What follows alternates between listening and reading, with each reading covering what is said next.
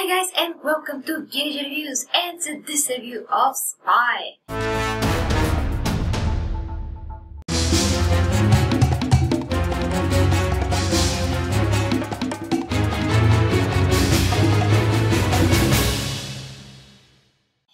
So once again I was super busy guys, it's one of these months, let's say, but now I'm ready with my review on Spy and soon I'm going to see Jurassic World, so I can't wait to bring you that review as well and to enjoy this movie on IMAX.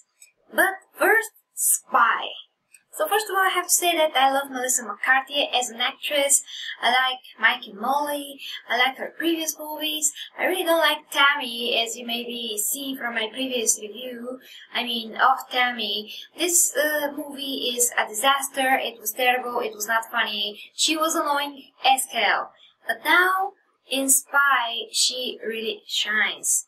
So, Spy is this action comedy that actually takes itself kind of seriously because it starts like a James Bond movie. Not only the scene and the setting that it starts in, but also the intro. It was with James Bond, very similar music and with all the effects and moving technological stuff that they are showing in it. It was pretty cool, yeah. And also the funny thing is that the movie starts in Varna, and Varna is one of our huge and, well, not huge but most famous sea cities here in Bulgaria, because I'm from Bulgaria and they made it so it would seem that this is in Varna. They said it is in Varna, but I never saw anything like this in Varna. Not that I actually haven't been in Varna, but I'm pretty sure there isn't such a mansion there that it seems just like taken from a French, town, sea city, anything, but this doesn't look Bulgarian at all. But anyway, regardless of whether they actually shot that, in the movie they say that this is in Varna. And it's pretty funny because this is how the movie starts. Jude Law is in cover and he goes around, tries to make some diversions to take the attention of him, while he is going to track down the person that knows where one particular nuclear bomb is. So he goes to this man, and as you saw this in the trailer, he shoots him in the head accidentally when he sneezes.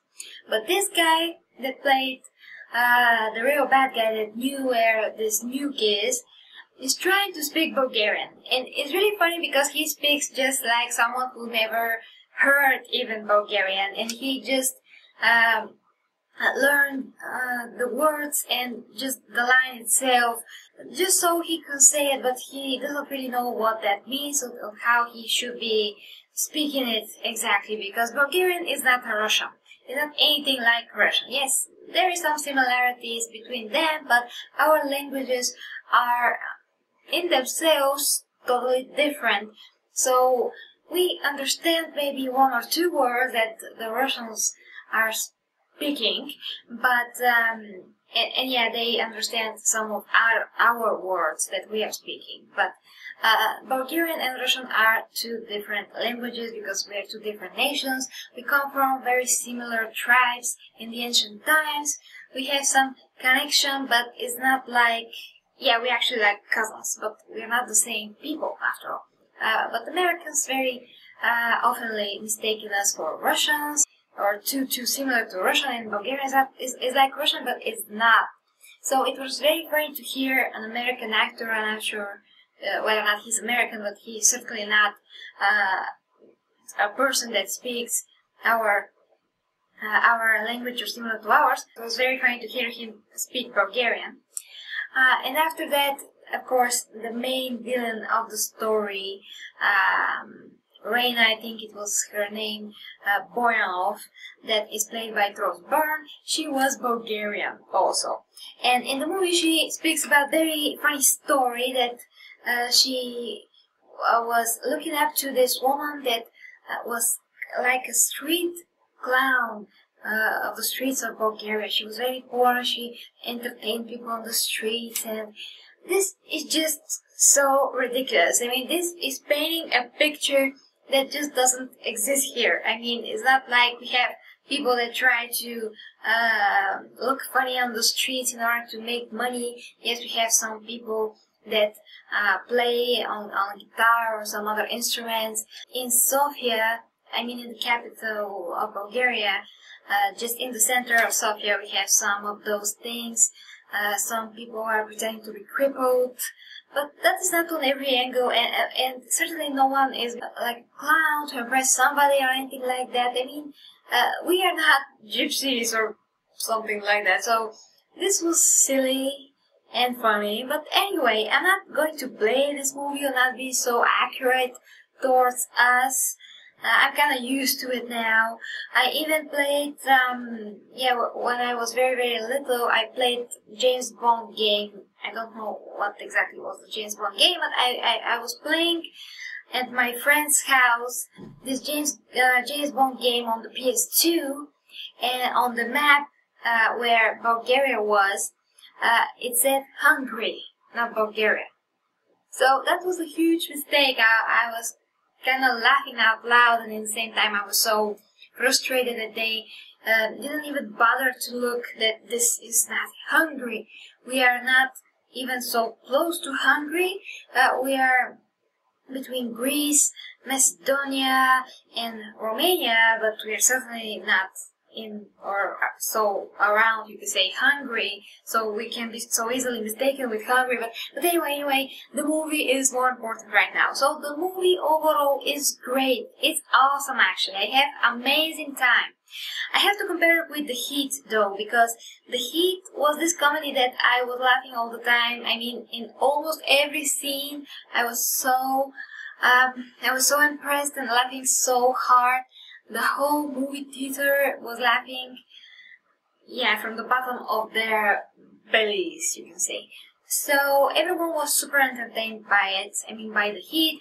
And this movie is funny, it's pretty funny almost all the time, but not quite.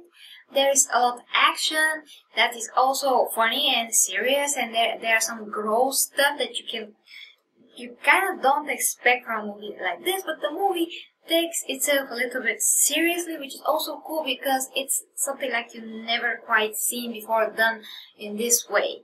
So this movie is unique, you can say, because it has Melissa McCarthy, it has the incredible presence of Jason Statham, who is funny as hell. He is hilarious, and I want to see him to play more this kind of roles because he's great. Jude Law also is very funny and great,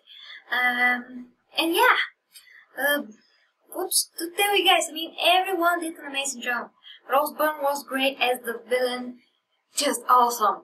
She is so good at playing a stellar and very sophisticated woman, very beautiful, that carries herself with an amazing posture, and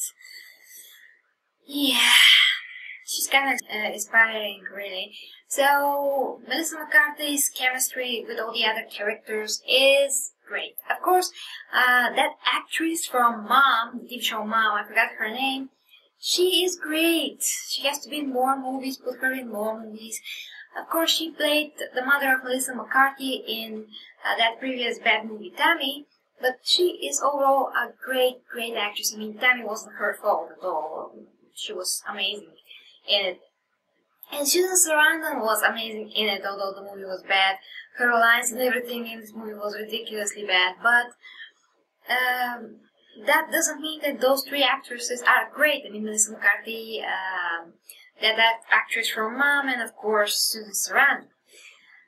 So everyone were great. I'm so pleased with this movie. The action scenes were great, the comedy was great, it was very clever. I can say that definitely.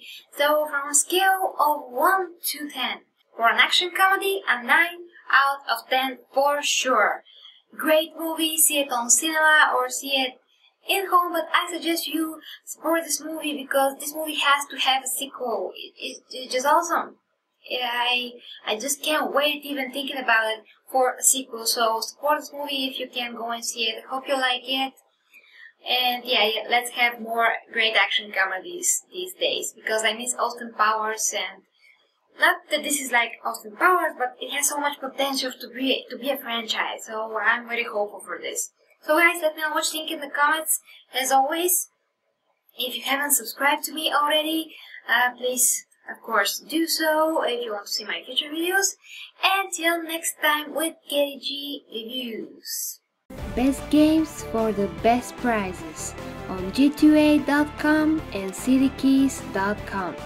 If you'd like to subscribe, you can click the button to the right, and you can also check out my gaming channel, Katie G Gaming.